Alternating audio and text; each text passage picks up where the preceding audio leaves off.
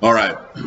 The escrow agent, who's often an attorney or an officer of the title company, is the one that kind of guides the process of the closing.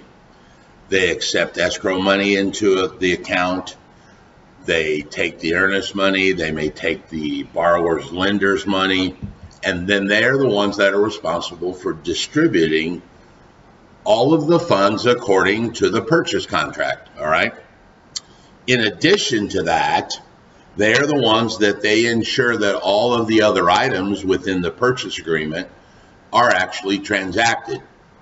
Are there fees to be paid to contractors? Are there fees to be paid to taxing authorities? Are there fees to be paid to couriers and recording people? And all of the terms that are used and carried out inside of that purchase agreement. It is their ethical duty to follow that purchase agreement as was agreed upon by a buyer and seller.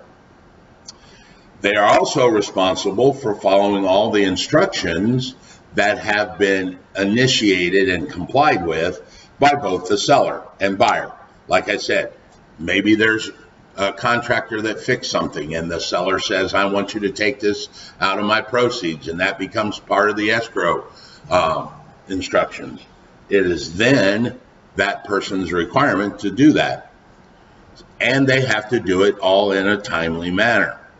So these are all issues and situations where the obligations of the escrow officer is to follow exactly that set of instructions.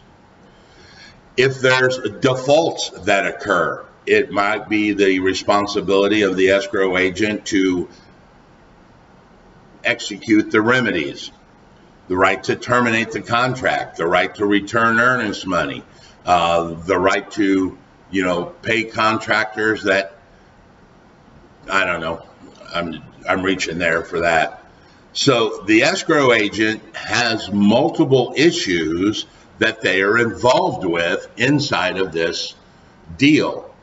They must follow ethical procedures that have been laid out before them, even though they may not, and once again, here we go, morally agree with the buyer paying all the seller's back taxes. That may be another good example, David. Here's one. Maybe the escrow agent personally doesn't morally agree, but they have abided, the buyer and seller have agreed on that as a term, and therefore the ethics of that closer's job require to follow that instructions, even though he may not morally agree with that. All right? You like that one? Oh, that was the last minute. I just thought of that. Come on, give me some break. Give me a break here, man. I'm looking here. So understand that these ethical procedures are laid out, and they're laid out in this escrow agreement or purchase agreement, however you want to call it.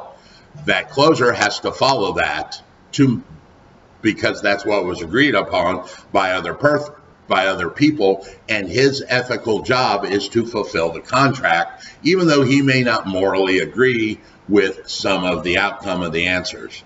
So that's just the setup so that we can get into the fun stuff here in just a minute of the rules and regulations of practicing fairly and competently.